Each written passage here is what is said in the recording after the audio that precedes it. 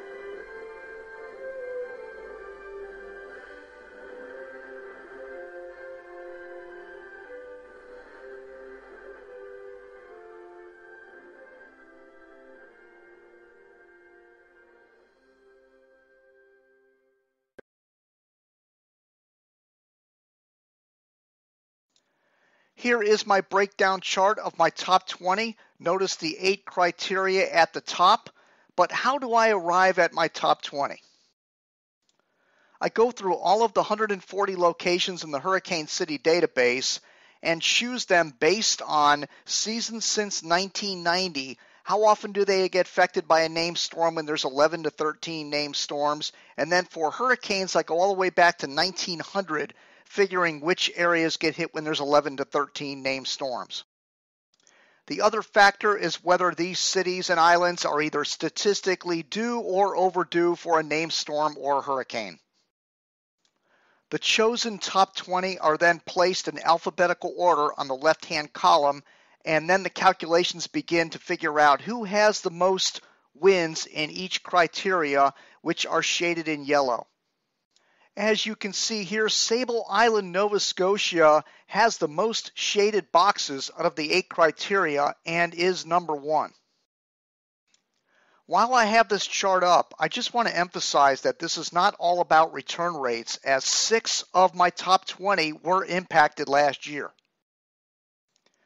What's interesting is my number 3 pick from last year, Marathon, Florida, was impacted 8 times since 1990 when there was a projected positive North Atlantic oscillation. This year, Antigua wins this category with 8 as well. Now, Antigua didn't crack my top 5, but if I lived there, I'd be very concerned, considering the track record from last year was very accurate in reference to the NAO. The whole northeastern Caribbean last year was hammered by hurricanes. Not saying that's going to happen again this year, but it could be a tropical storm or maybe a weaker hurricane. We'll see. Last year, sea surface temperatures were warmer than normal out there. This year, they're starting off cooler than normal, so we'll see. Now, I do this for fun, but as far as tracks are concerned, my biggest concerns here are for the mid-Atlantic states and the Northeast. If it's a busier season, we could see more activity further north and in the northern Gulf. If it's less busy, we could see Texas have a higher landfall probability, Southwest Caribbean Sea. But look, it's really hard to say exactly where hurricanes and tropical storms are going to make landfall, if any. We could have a season this year where there are no hurricane landfalls. It could be relatively busy and we could have no landfalling hurricanes. It could also be very slow and we could end up with a couple of hurricane landfalls, and they could be major. So everybody needs to be on guard, regardless of what you see in this video and what my predictions are calling for, even though they've been very good over the years. There are going to be areas that are hit that I do not predict, such as the north coast of Cuba with Hurricane Irma last year and Great Inagua, Bahamas. So everybody needs to prepare equally as though you're going to be hit by a hurricane this year. Good luck, everybody, and we'll see you during the season with updates.